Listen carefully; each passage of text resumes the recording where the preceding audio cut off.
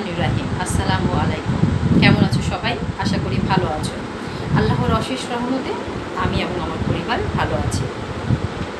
আমি ফারজানা আক্তার বিথি, সহকারী শিক্ষক, কেপিবি স্কুল অ্যান্ড কলেজের। সর্বপ্রথম আমি কেপিবি স্কুল অ্যান্ড কলেজকে ধন্যবাদ জ্ঞাপন করতে চাচ্ছি অনলাইন ক্লাসের এত সুন্দর সুব্যবস্থার জন্য। কেপিবি স্কুল অ্যান্ড কলেজ তোমাদের কথা বিবেচনা করে অনলাইন ক্লাসের ব্যবস্থা করেছে। আমি আশা করব তোমরা এই ক্লাস থেকে বিশেষভাবে উপকৃত হবে। আমি নবম দশম শ্রেণীর হিসাব বিজ্ঞান ষষ্ঠ অধ্যায় জাবেদার ক্লাসটি আজকে নেব। আমি জানি আজকে যে ক্লাস প্ল্যানটা আমি করেছি, পাঠ্যসূচি, সেটা অনেকেই হয়তো জানো, আবার অনেকে হয়তো জানো না। সব ধরনের শিক্ষার্থীদের কথা বিবেচনা করে আজকের লেসন প্ল্যানটা আমি তৈরি করেছি। Let's get start now. পাঠ্যসূচি আজকে আমরা পড়ব গুরুত্ব, শ্রেণী বিভাগ, জাবেদার নমুনা ছক, জাবেদা করার জন্য প্রয়োজনীয় সূত্র। সবার আগে আমাদের দেখতে হবে যে জাবেদা এটা আমরা তোমাদের মনে আছে কিনা জানি না, আমরা হিসাব চক্রে লেনদেনের অবস্থান দেখেছিলাম সর্বপ্রথম, এবং লেনদেনের সাথে জাবেদা কিন্তু ওতপ্রোতভাবে জড়িত। লেনদেন যখন একটা প্রতিষ্ঠানে সংঘটিত হয় তখন সেটা প্রাথমিকভাবে কোথাও লিপিবদ্ধ করার জন্য প্রয়োজনীয়তা অনুভব করা হয়, যার কারণে সেটা জাবেদাতে প্রাথমিকভাবে লিপিবদ্ধ করা হয়ে থাকে। এখন আমরা একটু দেখি এখানে কি আছে। লেনদেন সংঘটিত হওয়ার সাথে সাথে আমাদেরকে যতটুকু সম্ভব লেনদেনের বিশদ বিবরণ লিপিবদ্ধ করতে হয়। লেনদেনের এই বিবরণ প্রাথমিকভাবে প্রথমে জাবেদায় লিপিবদ্ধ করা হয়। তার মানে আমরা কি জানলাম যে লেনদেনটা সংঘটিত হওয়ার সাথে সাথে প্রাথমিকভাবে আমরা কোথায় লিপিবদ্ধ করে থাকি? জাবেদা বইতে। লেনদেনের ডেবিট এবং ক্রেডিট পক্ষ বিশ্লেষণ করে তারিখের ক্রমানুসারে ব্যাখ্যা সহকারে জাবেদাতে লিখে রাখতে হয়। এখানে কিন্তু আমরা দুইটা জিনিস পেয়েছি, তোমরা লক্ষ্য করেছো কিনা আমি জানি না। লেনদেনের কয়টা পক্ষ থাকতে হবে? অবশ্যই দুটি পক্ষ থাকতে হবে, এবং দুটি পক্ষকে আমরা দেখো দুই ভাগে ভাগ করেছি। একটাকে ডেবিট পক্ষ বলছি, এবং অন্য আরেকটিকে ক্রেডিট পক্ষ বলছি। এবং তারপরে বলেছি কি তারিখের ক্রমানুসারে, মানে 1 তারিখে সংঘটিত হওয়ার পরে 2, 3, 4, আবার ধরো 5-এর পরে 10 আসছে, 10-এর পরে 12 আসছে, তখন আমরা 12 না দিয়ে কি 10 দিব। এটাকে বলে তারিখের ক্রমানুসারে। এবং ব্যাখ্যা প্রদান করতে হবে। ব্যাখ্যা মানে হচ্ছে আমাদের লেনদেনটা কেন সংঘটিত হয়েছে সেটা ব্যাখ্যা লিখতে হবে। এই ব্যাখ্যা আমরা একমাত্র কিন্তু জাবেদা বইতেই লিখে থাকি। পরবর্তী সময়ে হিসাবের পাকা বই খতিয়ান প্রস্তুতের ক্ষেত্রে জাবেদা সহায়ক বই হিসেবে কাজ করে, যার কারণেই জাবেদাকে হিসাবের প্রাথমিক বই বলা হয়। এখানে মোস্ট ইম্পর্ট্যান্ট একটা প্রশ্ন কিন্তু আমরা পেয়েছি, যেটা এমসিকিউতে খুবই গুরুত্বপূর্ণ। এমসিকিউতে প্রায় সময় এই প্রশ্নটা চলে আসে যে জাবেদাকে হিসাবের কী বই বলা হয়। জাবেদাকে হিসাবের কী বই বলা হয় আমরা পেয়েছি বলো তো সবাই? প্রাথমিক বই। এবং জাবেদা কিন্তু আরেকটা নাম আছে, সেটা হচ্ছে খতিয়ানের সহকারী বই। কারণ জাবেদার পর আমরা কিন্তু কী তৈরি করে থাকি? জাবেদা থেকে খতিয়ান প্রস্তুত করে থাকি। সেটা আমরা এখন আস্তে আস্তে পেয়ে যাব নিচে পড়তে পড়তে। চলো আমরা আবার যাই। জাবেদা বই সংরক্ষণ বাধ্যতামূলক নয়, কিন্তু হিসাব তৈরির সুবিধার্থে জাবেদা প্রয়োজন।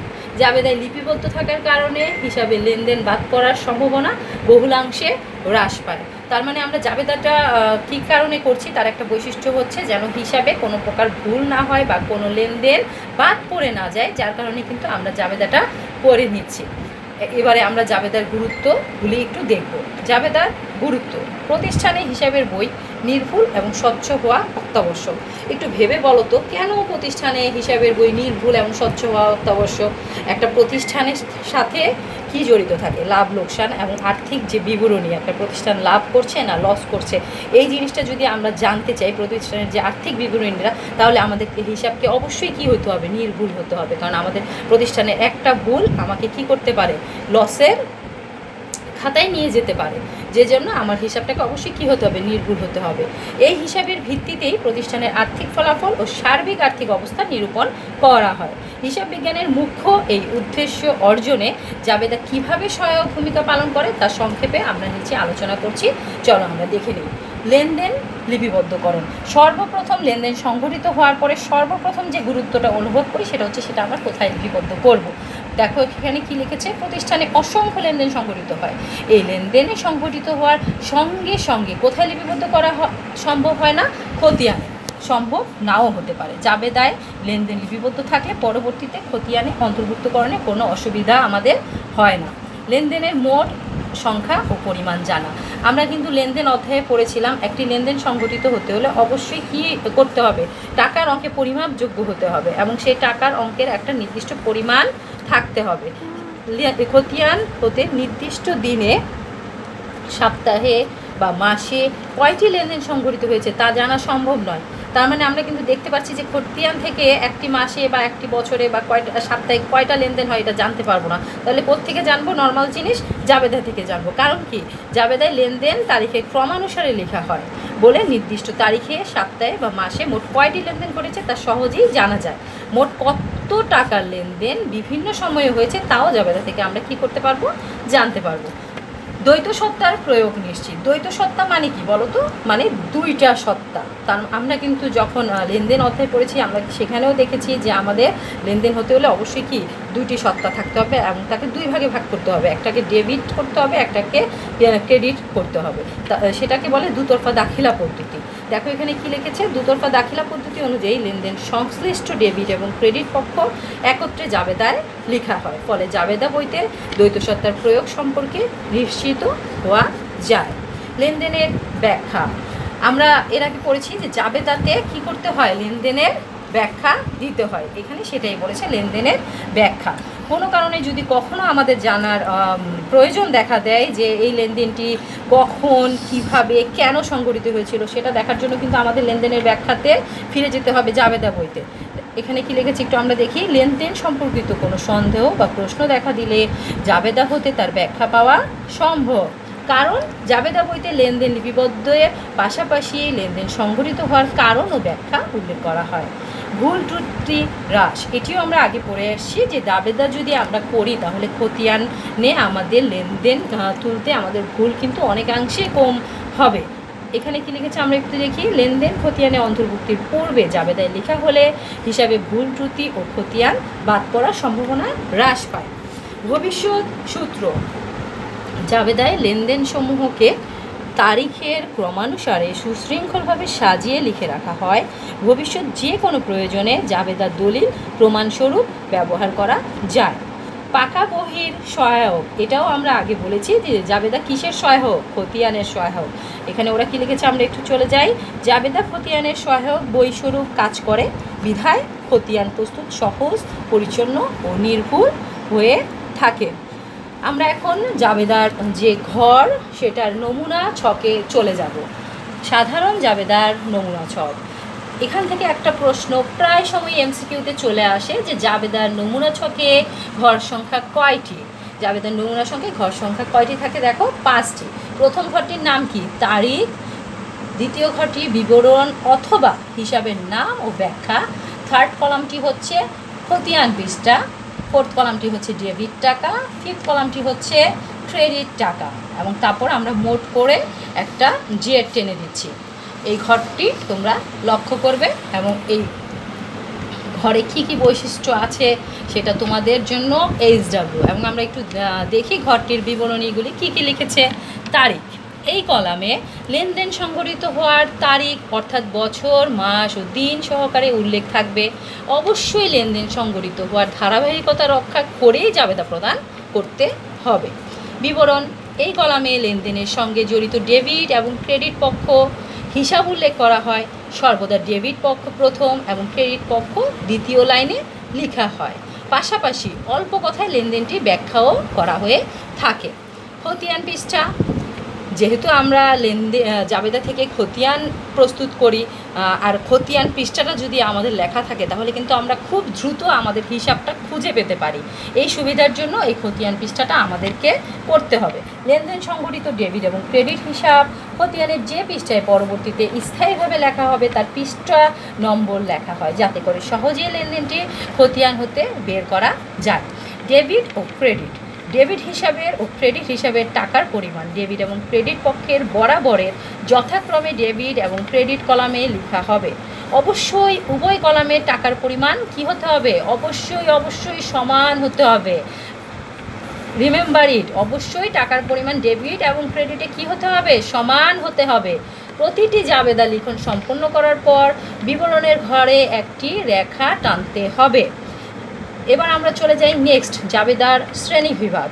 প্রত্যেকটা জিনিসেরই বিভিন্ন শ্রেণী আছে, বিভিন্ন ভাগ আছে, সেরকম জাবেদারও কয়েকটি শ্রেণী আছে। চলো আমরা চলে যাই এই ছকে, যে জাবেদার যে শ্রেণী বিভাগ সেটাতে আমরা চলে যাই। জাবেদাকে সাধারণত দুই ভাগে ভাগ করা যায়। দেখো সবাই, বিশেষ জাবেদা ও প্রকৃত জাবেদা। বিশেষ জাবেদাকে আবার 6 ভাগে ভাগ করছে। সেটা কি কি সবাই একটু দেখো।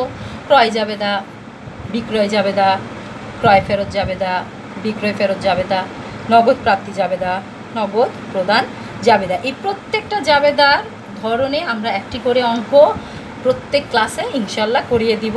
তোমরা আপাতত এই পর্যন্তই মনে রেখো। প্রকৃত জাবেদা, প্রকৃত জাবেদাকে কয় ভাগে ভাগ করেছে ওরা? 5 ভাগে। ফার্স্ট অফ অল হচ্ছে সংশোধনী জাবেদা, সমন্বয় জাবেদা, সমাপনী জাবেদা, প্রারম্ভিক জাবেদা ও অন্যান্য জাবেদা। নেক্সট আমরা চলে যাব মোস্ট গুরুত্বপূর্ণ একটা জিনিস হচ্ছে, সেটা হচ্ছে কি জাবেদার সূত্র, যেটা আমি তোমাদের দেখাচ্ছি। এটা তোমরা অনেক ভালোভাবে রিমেম্বার করবে, এটার উপরে বেস করবে আমাদের অঙ্কটা, এবং এটা অনেক সুন্দর করে আমি বুঝিয়ে দিচ্ছি। আশা করি তোমরা উপকৃত হবে। প্রথমত দেখো কি লেখা আছে, আয়, ব্যয়, দায়, মূলধন, সম্পদ, উত্তোলন। আমি ডিফারেন্ট কালারের 2টা কলম ব্যবহার করেছি। রেড কালারের কলম দিয়ে কি দেওয়া আছে দেখো, আয়, দায়, মূলধন। এই কালার পেন ডিফারেন্ট কালারে ইউজ করার কারণটা হচ্ছে এই আয়, দায়, মূলধন। দেখো আয়, দায়, মূলধন, এই 3টা জিনিস যখন বৃদ্ধি পায় প্রতিষ্ঠানে তখন কি হবে? ক্রেডিট হবে। যখন হ্রাস পায় তখন কি হবে? ডেবিট হবে। Remember it.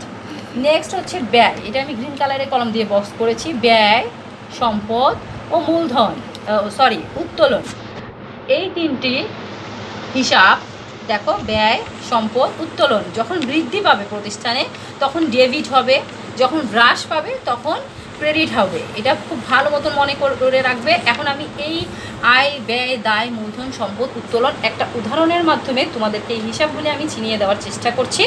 আশা করি উপকৃত হবে। সাপোজ ধরো মামুনি স্টোর নামে একটি দোকানে একজন মালিক মামুন, উনি ওনার ব্যবসা প্রতিষ্ঠান শুরু করার জন্য 50,000 টাকার মূলধন নিয়ে ব্যবসা প্রতিষ্ঠান শুরু করে। সে যে ব্যবসাটা শুরু করছে 50,000 টাকা, সেই 50,000 টাকাটা কি? প্রতিষ্ঠানের মূলধন। তারপর সে সেই মূলধন থেকে প্রতিষ্ঠানের জন্য একটি আলমারি, একটি শোকেস, একটি টেবিল ক্রয় করছে। এই জিনিসগুলি প্রতিষ্ঠানের জন্য কি বলতো? সম্পদ।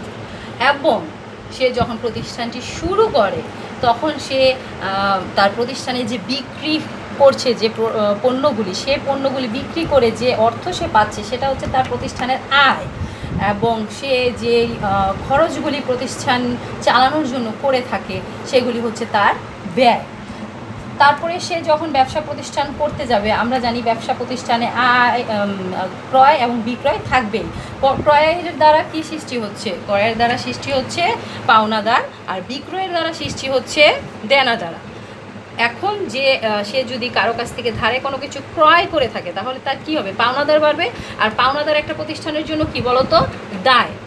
আর উত্তোলন, এখন আমাদের বাকি থাকে উত্তোলন। উত্তোলনটা হচ্ছে মালিক যদি তার প্রয়োজনে প্রতিষ্ঠান থেকে কোনো পণ্য বা নগদ টাকা তুলে নেয় সেটাকে উত্তোলন বলে, কিন্তু মালিক যদি প্রতিষ্ঠানের জন্য কিছু তুলে নেয় সেটা উত্তোলন হবে না। রিমেম্বার ইট, মালিক যদি ব্যক্তিগত প্রয়োজনে কিছু প্রতিষ্ঠান থেকে তুলে নেয় সেটাকে আমরা কি বলবো? উত্তোলন। এখানে আমি ছোট্ট একটা এক্সাম্পল দিয়ে বুঝিয়ে দিচ্ছি, আসো আমরা একটু দেখি এক্সাম্পলটি। ক্রয় করা হলো নগদে 5,000 টাকা, ক্রয় করা হলো নগদে 5,000 টাকা। কিসের জন্য? প্রতিষ্ঠানের জন্য। ক্রয় করেছে কিসের জন্য? প্রতিষ্ঠানের জন্য 5,000 টাকা। আচ্ছা, এই যে সে ক্রয় করেছে এটা কি বলতো? তার টাকা চলে গেল না? তার টাকা যখন চলে গেল সেটা কি হবে? তার ব্যয়। আর তার ব্যয় যখন হবে সেটা কি হয়েছে? বৃদ্ধি পেয়েছে। আমরা কিন্তু চলে যাই আবার আগের জায়গায়। ব্যয় বৃদ্ধি পেলে কি হয়? ডেবিট। ব্যয় বৃদ্ধি পেলে ডেবিট, তার মানে ক্রয় হিসাব ডেবিট 5,000 টাকা। ওকে, এখন হচ্ছে দেখো ক্রয় করা হলো কিসে? নগদে। নগদ হচ্ছে আমার প্রতিষ্ঠানের কি সম্পদ। আমার নগদ যখন চলে যাবে, আমার নগদ কি কমে গেল, হ্রাস পেল, তাহলে আমার সম্পদ যদি কমে যায় তাহলে কি হয়? হ্রাস পেলে কি হয়? ক্রেডিট। এই যে সম্পদ কমে গেলে কি হবে? নগদান হিসাব ক্রেডিট। আমি আজকে তোমাদেরকে এই ছোট্ট অল্প একটু বোঝাচ্ছি, তোমরা এটা খুব ভালো মতন এই সূত্রগুলি ভালো মতন মনোযোগের সাথে একবার দুবার তিনবার খুব মনোযোগ সহকারে পড়বে, ইনশাল্লাহ তোমরা অনেক বেশি উপকৃত হবে। নেক্সট ক্লাসে আমি তোমাদের কাছে চলে আসব, ছোট্ট একটা অঙ্ক করালে তোমরা সেটা বুঝে যাবে। আমি ইনশাল্লাহ আমি আশা করি পরবর্তী ক্লাসে তোমাদেরকে আমি সেই অঙ্কটা করাতে পারবো, এবং তোমাদের যেটা করিয়েছি তোমরা সেটা ভালো করে রিমেম্বার করে করে অনেক অনুশীলনী করবে ইনশাল্লাহ। আজকে এ পর্যন্তই, আল্লাহ হাফেজ।